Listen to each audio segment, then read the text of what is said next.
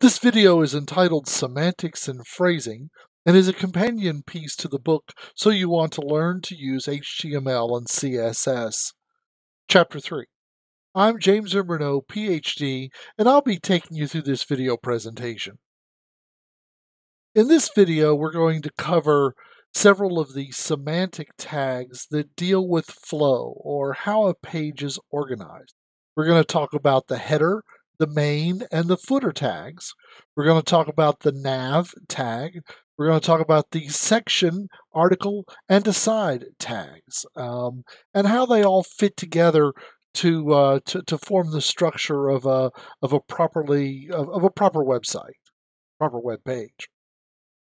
So let's define what flow and flow elements really do. Flow elements are used to divide the page itself into logical groups and then some of those logical groups into sublogical groups. Flow tags also tell the browser what type of content is in each of the group. Is it a header? Is it a footer? Is it some flow elements can be nested inside of others, and some you probably shouldn't, but you'll see how we want you to do that. And then we're going to talk about how it's not proper to put a paragraph inside of another paragraph. It just doesn't quite make sense, or a paragraph inside of a header or a header inside of a paragraph, because that kind of breaks the whole idea of this semantic packaging of this, wrapping things up into these nice pretty modules and pieces and elements. The first three semantic elements that I want to talk about are the header, the footer, and then the main semantic element.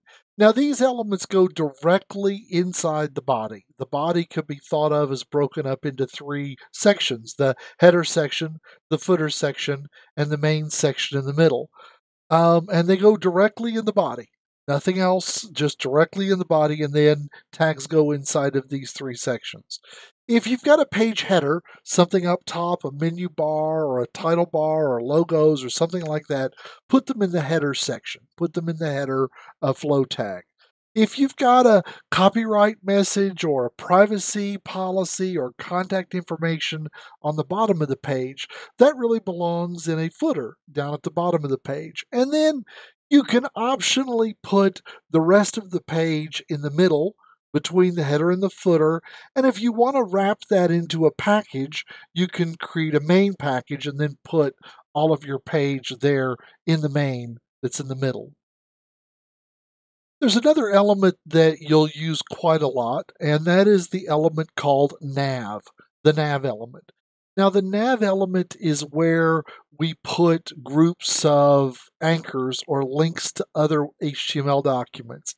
You've not seen those yet, but you will see those in the next chapter, chapter 4, anchors and URLs. But just think of the nav as the nav tag contains menus and navigation of around a page or between pages. The next two HTML flow tags that I want to talk about are the section and the article. So if you have a body, a page that has multiple sections, you've got multiple things going on within a single main, you can put them in sections and give each section an ID and treat each section differently for style. And then a section could contain an article or many articles, or the main can contain many articles. Now, an article always starts with a heading, H1 through H6, and then paragraphs and images within that article. So you can think of a page as containing a header, a main, a footer. A main can contain multiple sections. A section can contain multiple articles, and an article contains a heading and must contain one heading and several paragraphs. So if you were creating book chapters, you could create those as separate articles within a section. And the last semantic tag that I wanted to discuss is the aside. Now, the aside is typically in a section or an article. It can contain either text or an image, And it's not in the flow, but directly related. And when you look at a magazine or a newspaper, you'll often see a little box off to the side with a quote from the article, or you'll see a little box off to one side with maybe a picture in it, um, that's not directly part of the text, but related and important and needs to be there. So that's what we use an aside tag for. You can see how these tags tell the computer, tell the browser, and tell the search engines what this text means. It's not just how it's arranged, it describes what things really, really mean. Now, this HTML example page is too big to fit all on one slide, so I'm going to talk about the first half of the page and then the second half of the page. You can see how our body has been divided up into the header, and you can see that the header has a H1 inside it, so that says that that's the main header of the body, that main header of the page. You can then see that I have a section, and the section then has an H2 that's called stories.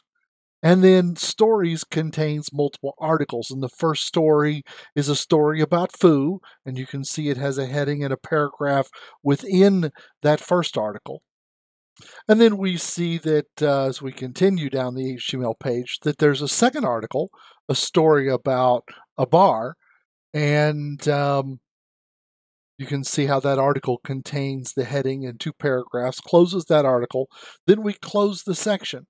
I could have put a main around that whole thing, but because it was all one section, I didn't feel it was really necessary, but it would have been okay to be there. And then you can see there's the footer with a paragraph that contains a message, and it contains a link and anchor. We'll talk about details of what an anchor is next chapter, but you can kind of catch the semantic flow of that whole page. And it looks like this once it's rendered, and you can see that the heading is up at the top, or the header up at the top, the footer at the bottom. You can see the two articles within the main section. Um, uh, Really, it looks like a nice page. Now, you could have done it without all those semantic tags, just with paragraphs and H1s, and that's all. But it means so much more when we use all those semantic tags, and I really want to see you use them. This concludes this video, video 2 or video 3A. This presentation is copyright 2020 by James Zimmerno, PhD. You can contact me at jem@renejm.com. Remember, this work is licensed under a Creative Commons Attribution, non-commercial share alike 4.0 international license, and I'd like to say thank you for watching.